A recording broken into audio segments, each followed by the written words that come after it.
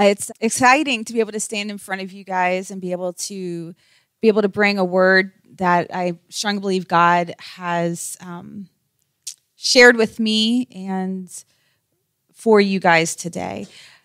If you can stand and open your Bibles, I'd like us to read. We're going to dive right into Scripture. I'd like you to open Exodus 31. Exodus 31, verses 16 and 17. I have several scriptures this morning, so keep your Bibles handy and ready. Or if you use it electronically, keep your finger ready to scroll. When you got it, say amen. Amen. Exodus 31, starting 16 and 17. The Israelites are to observe the Sabbath, celebrating it for the generations to come as a lasting covenant. It will be a sign between me and the Israelites forever. Keep that word in mind, forever. For in 6 days the Lord made the heavens and the earth. And on the seventh day, catch this, he rested and was refreshed. Keep those two words in mind. He rested and was refreshed. Now, if you can go over to Exodus 20.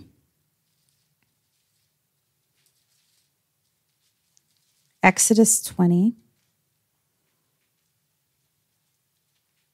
Starting in verse 8. Oops. Hold on a second.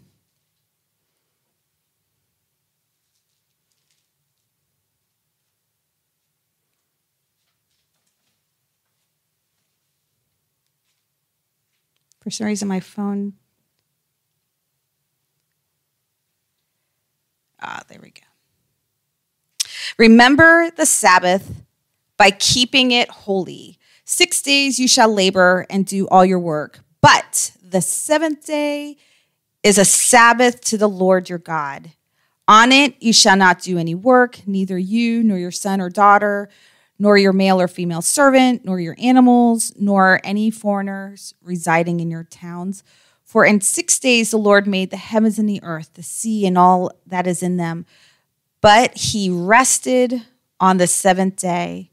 Therefore the Lord blessed the Sabbath day and made it holy. Go ahead and take a seat. Thank you. I want you to do me a favor. I want you to close your eyes for a second. Just take a moment, close your eyes. I want you to take a nice deep breath in, real slow, count to 3, and breathe out, count to 5. Do that once or twice for me. And keep your eyes closed even after you're done.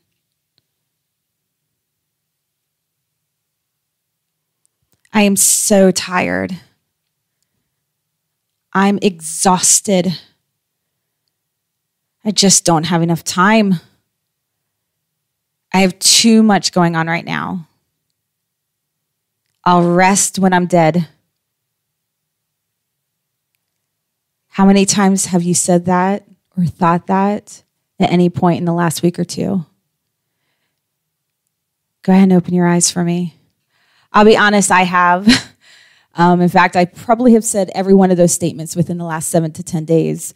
And it's been quite a roller coaster with God as I've been preparing for this message, because I feel like he put the word rest in my spirit, because Elliot did ask me to come and talk about disabilities, since this is this last week has been disability awareness for the church. And for Ability Tree, her whole mission is to provide rest, to provide recreation, education, support, and training.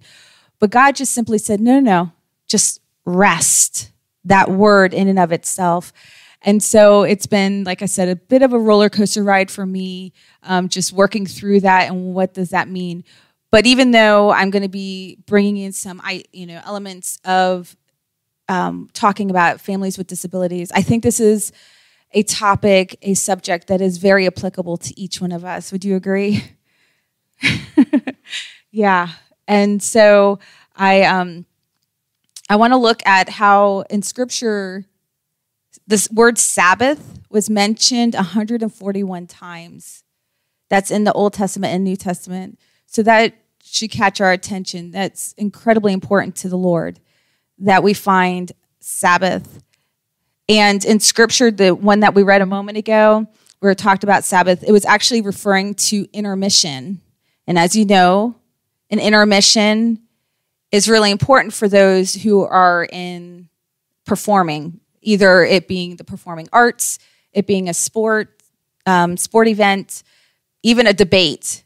Having an intermission is incredibly important because it allows them a moment in the midst of all that they're doing and they're obligated to rest before then continuing on and getting ready for their second half. And so in Scripture, it's referring to that same concept, that God's saying, get her done, 6 days, intermission, Sabbath, rest, take a moment. And it's take a moment to breathe, not to, okay, it's my Sabbath, so now I'm going to go grocery shopping because I'm not actually sending emails. It's literally stopping and to take a breath. God has a reason for establishing his 10 commandments, right? Each commandment has a purpose in it. And I don't think him asking us to remember the Sabbath is any different. But it's interesting. I actually heard a Pastor Morris from Gateway Church. He was talking about how it's interesting that we as Christians look at the 10 commandments and only follow 9 of them.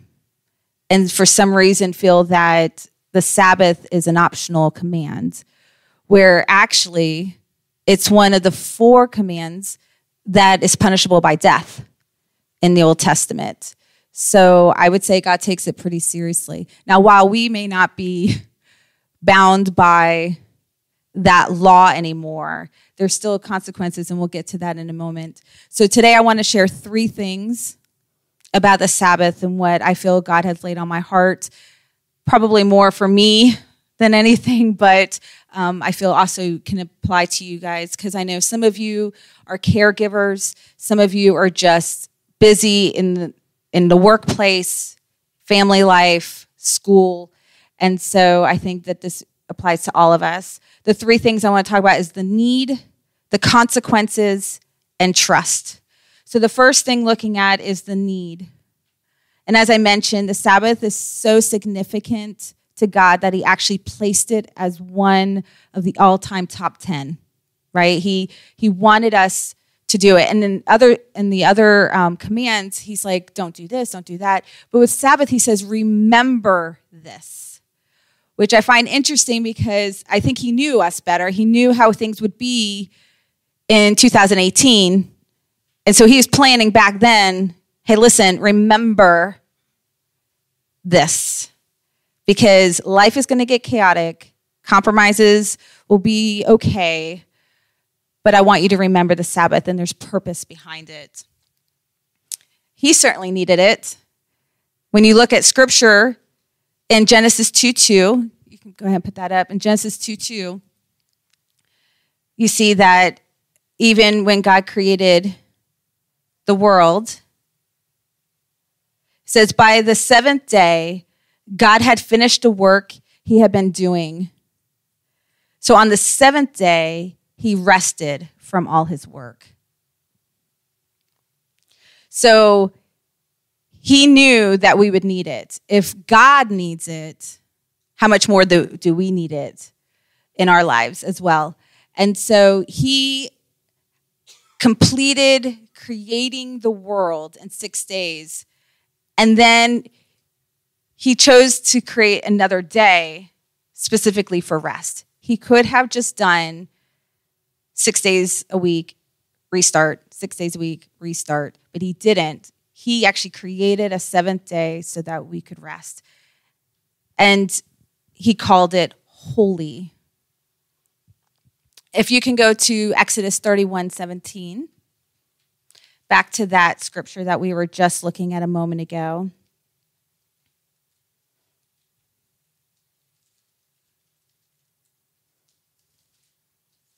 I want to go back to the couple words that I had told you guys when we originally read it. It said, it will be a sign between me and the Israelites for how long?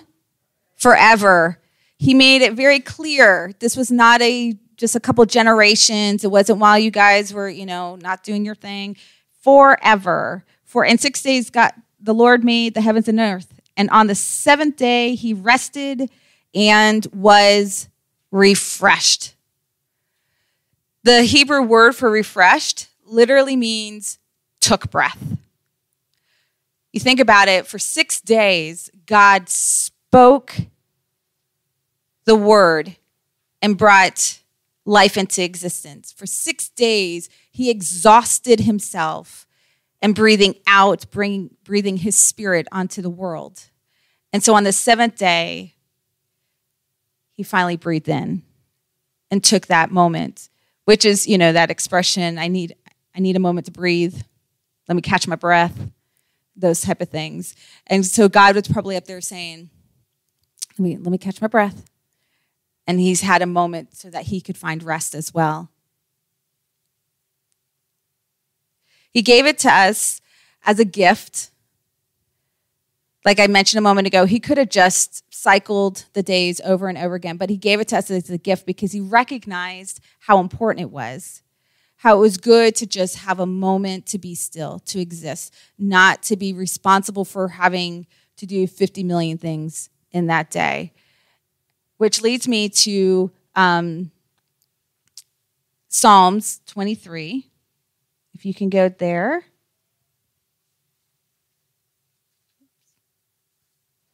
Psalms 23, verse 2. Let me know when you're there.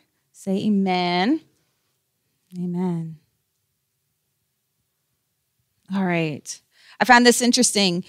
He says, the Psalm of David says, he makes me lie down in green pastures. He leads me beside quiet waters. He restores my soul. And when I was reading that, how many times have we read that scripture over and over again? That's like one of the primary verses when growing up as a kid in kids' church is to know the scripture. But I caught it as in 3 steps that David recognized needs to happen. One is that he's saying, he makes me lie down in green pastures, where to lie down in Hebrew is ravatz, and it means to recline, to make rest, and to just simply sit. Well, if you are sitting, particularly in those times, you are pretty much just existing. And so he's saying, look, the Lord makes me to lie down. He brings me to this point where I stop and sit in green pastures. And then once that happens, the next thing is then he leads me beside quiet waters, which literally is waters of rest. So once I have finally stopped, he then is able to lead me into waters of rest. And for that, we have this innate need to find that rest, to want to be led by him. And so when we get to that point where we're able to actually stop and rest, then we can finally allow God to lead in that. And then by doing so, he restores our soul. So then that's the result of us. So we can't just have our souls restored without us doing something, without us taking action by stopping, allowing him to lead, and then being restored. Am I speaking to anyone today? Because I know I'm speaking to myself. And as difficult as I know as it is for us to get to that place, for those families that are impacted by disabilities, for those who have to be caretakers, it's even a greater struggle for them because they don't have the freedom to catch their breath. They don't have that time or that opportunity a lot of times to sit in green pastures or to allow themselves to be led through those still waters. And so they don't actually experience a lot of times restoration in their soul. because of all the responsibilities that they have.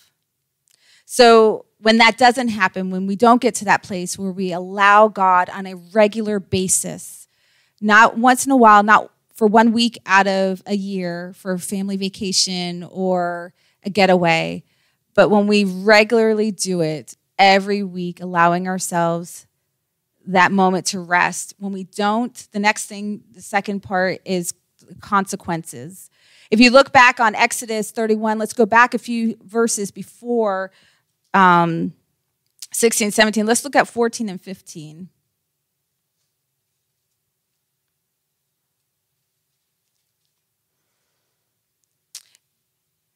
God spoke and said, observe the Sabbath because it is holy to you.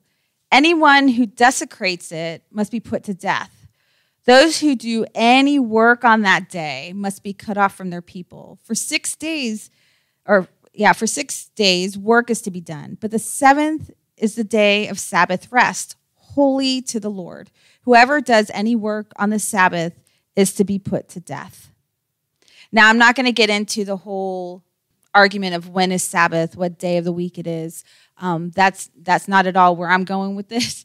But what I am saying is that even though we don't live under that law where we will be put to death for lifting a finger, breathing a little too heavily on the Sabbath, there are still natural consequences. And I think God recognized it then, or he didn't recognize it. He knew it and wanted us to recognize the consequences of it, which in fact today can in fact lead to death. Because if you think about it, when someone is sleep deprived, when they are completely wiped out and don't get to restore, their body actually starts to decline. They start having physical health problems like heart disease, heart attack, heart failure, high blood pressure, get a stroke, deal with diabetes.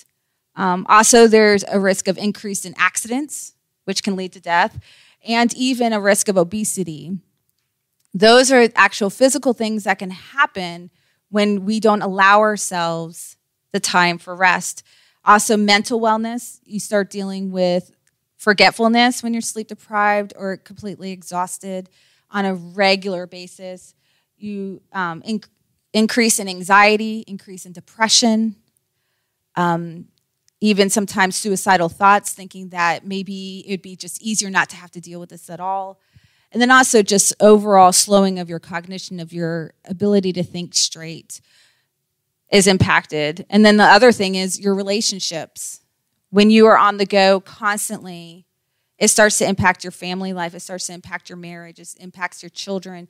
It even impacts your extended family that you have because you're in a constant state of motion. Not to mention, you start to have low tolerance when you're tired, right? Or maybe that's just me, I don't know. A little bit more moody, and you're just too exhausted to actually do things that God created family and relationships to be for, is to invest in each other. And so maybe you've experienced some of those consequences in the past. Maybe you're going through it right now. Either way, it's hard to get past, even more so for these families with disabilities because they don't have the support system in place a lot of times to be able to get the rest so that they're not completely fatigued. There's actually a higher increase in divorce rate for those families because of the stressors that are on the family. There is an increase in sometimes there's an increase in family structure. There's a lot of stressors because siblings start to struggle with their parents being pulled away a lot.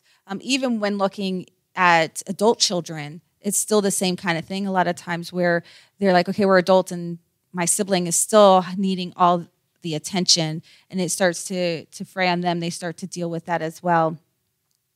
And then also they are mentally and physically exhausted at an earlier rate or age than their peers when they don't have the opportunity to find rest. I can talk, just in my own life, when I did case management before the job that I'm doing right now, I worked for the first year at about 16 to 20 hours a day, 7 days a week, because of the demand that was on me. And that was just work. And then I had obviously, I had Josiah and Jasenia. We just moved to St. Augustine, so dealing with that life change. My husband, the church, because we are now, 2 years into being down here. And it got to a point where I couldn't think straight. I was making a whole lot more errors. I was having a hard time staying awake. I had to pull over a lot on the road because I was just completely exhausted. Not to mention, my family suffered greatly. My marriage started to be impacted by it because it was just a constant go, go, go. And even in my earlier years with Josiah, the constant back-to-back appointments that I had to take him to, still needing to fulfill the responsibilities of working a full-time job, having Jasenia to, take care of her because she's part of the family, making sure that she was not put on the back burner, and then, continuing to work in my marriage. It was just a constant, and there would be times that I would just break down and cry and struggle with some depression because of those situations. I have a teenager that I work with now with special needs, and his family is currently going through a divorce because they are not able to work through it together, and it puts such stress and tension on their marriage that they decided to separate rather than to work through it. I have another individual with special needs that their family has backed away from them because a lot of their behaviors and their needs were greater than what they could do. And so rather than get supports in place, they just place them somewhere and has not had any relationship with them because of that. So there's a lot of things that happen.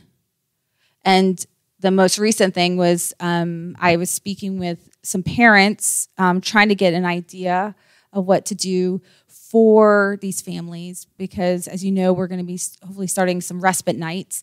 And I had a teacher who works over at Murray, and she has an elementary son with autism that's pretty significant with behaviors. And then she has a preteen and a teenager. And she just broke down to me saying, my family's falling apart because now my kids are starting to rebel in order to get the attention that they need. I can't go out even to take them on a Friday night dinner because by the time we get there, there's a complete meltdown. Or if they don't have what my son wants, then we have a complete catastrophe happening, and trying to get him out of the building, it's just not worth it to me anymore. And I hear those stories over and over and over again where it's just not worth it to them. So they end up becoming isolated from their family because they're embarrassed. They feel, they get these comments of, well, you just need to discipline them more, not truly understanding what is actually going on with that individual. They get disconnected from the church, and they get disconnected from the community as a whole, which, as a church, that saddens me that they would feel that way. So I want to look at the third thing is trust. The trust. I would say the root of not following the Sabbath is because we don't trust God, that we don't believe that he can actually provide for us. So we are the ones who take it into our own hands to constantly work, to constantly get things done. We're the ones that are like, well, if it's going to be done right, I might as well do it. Am I the only one who thinks that too? Because, but what that does is that is now taking away from who God is. We are now saying, God, I don't really think you're sovereign. I don't think you're really capable. So I will handle my business, and I'll catch you during a song in the car, listening on the radio. And we don't want that for ourselves. We don't want that for these families either. We can't be in control all the time. And when we aren't, that's when our stress level increases. That's when we work even harder. And that's when we get even more exhausted, rather than saying, okay, God, I trust you in the situation, so I will slow down, knowing that you got it already under control. So let me show you 2 examples in Scripture about that, because the Israelites did the same thing. Let's look at Exodus 16. Let's go to Exodus 16. We're going to start in verse 23, and we're going to read through 30. Let me know when you got there. We're good? Amen. All right. He said to them, "This is what the Lord commanded. Tomorrow is the day of Sabbath rest, a holy Sabbath to the Lord. So bake what you want to bake and boil what you want to boil. Save whatever is left and keep it until morning."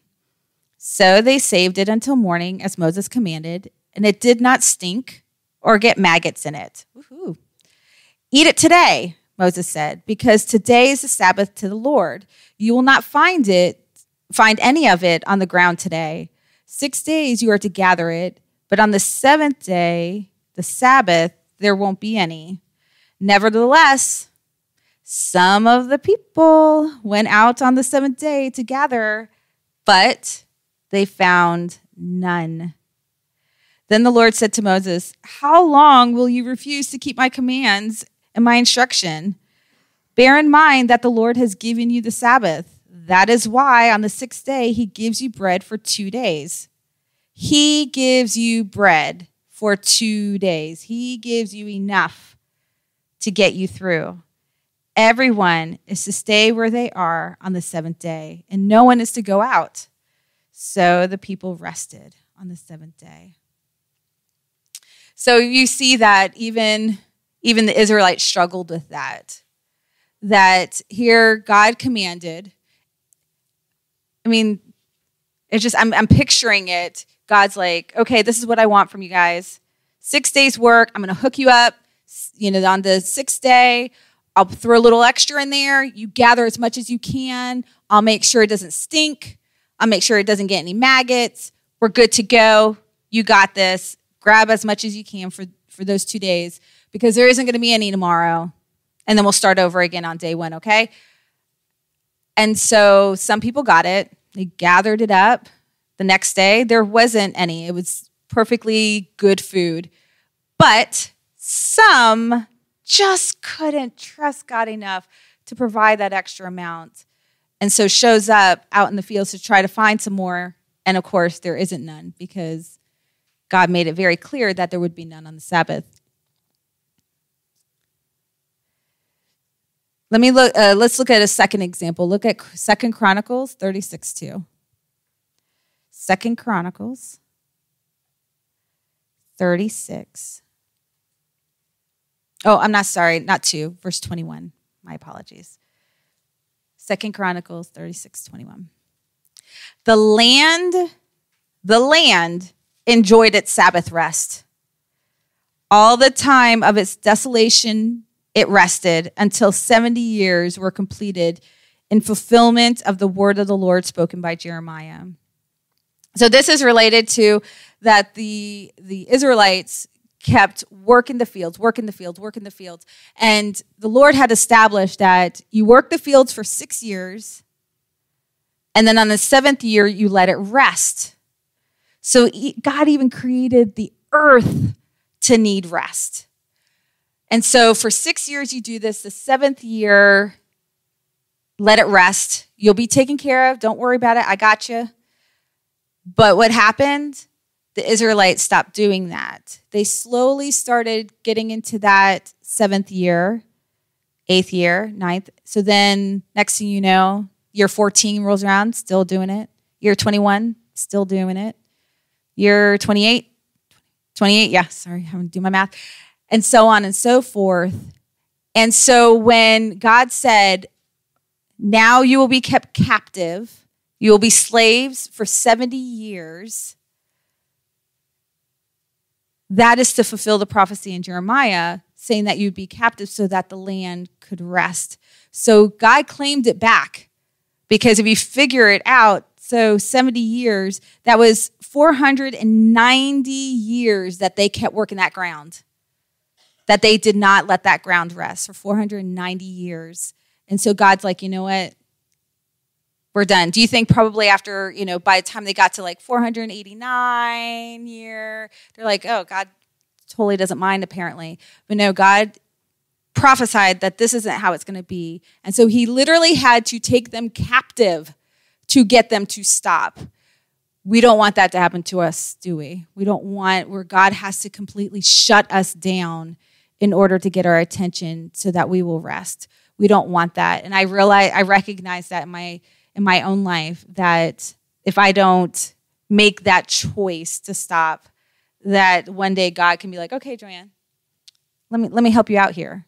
Because I've already, I was kind. I gave you the word, take a breath, take a Sabbath. But if you're not going to follow that, I will make it happen for you because I recognize the importance and I don't want you suffering the consequences of it. So do you trust that God will provide for you? Do you believe that you can, in fact, stop and take a rest? Now, it may look different for each one of us, what that might look like.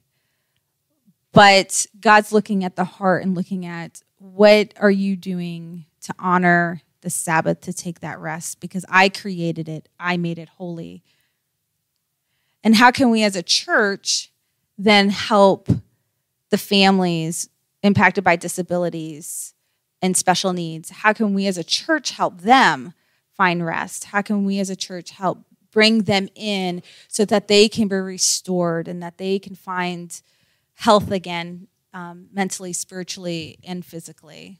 Well, I have a few suggestions or thoughts that would be, in fact, breathe in rather than always breathing out.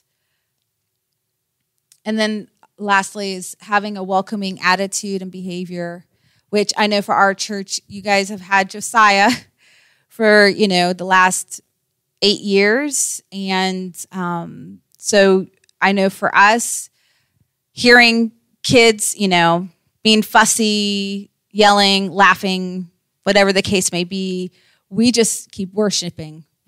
And we need to allow these families to see that they can come through our doors, because there was actually a study done amongst parents, and they said that one of the biggest things was for leaving the church is because they got the stares, they got the comments. There were some that have actually been told, I'm sorry, we don't have something here for you. And these are some of the reasons why families have left the church. But what they would like is for people to actually look at the person with the disability and actually engage with them, not that they're just an accessory, but that they are, in fact, a valued person in the church, that they would be willing to come up and say, hey, why don't you let me sit with him for a little bit? And this isn't just children, it's even adults with disabilities saying, you know what, how about I be their buddy? Let me sit with them today so that you can just focus on what's being said or focusing on the worship. Another thing is being willing to visit them.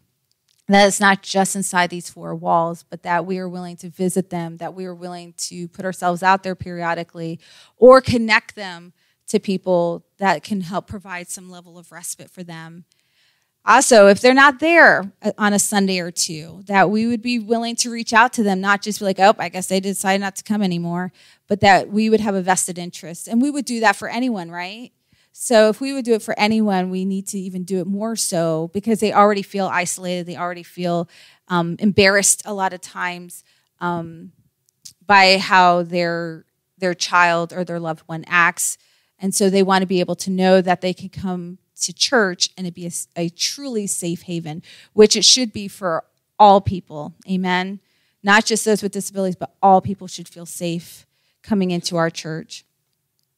And then also knowing that there's support long-term, that it's not a one-time deal. It's not just a one Sunday thing, but that we are willing as a church body to love them on a continual basis, that we are willing to help them out in moral support, in time, those type of things as well, so that they can also experience rest.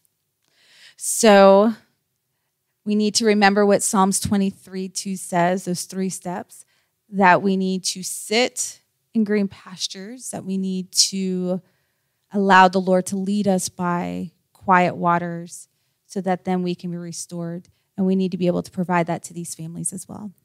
If we can go ahead and close our eyes.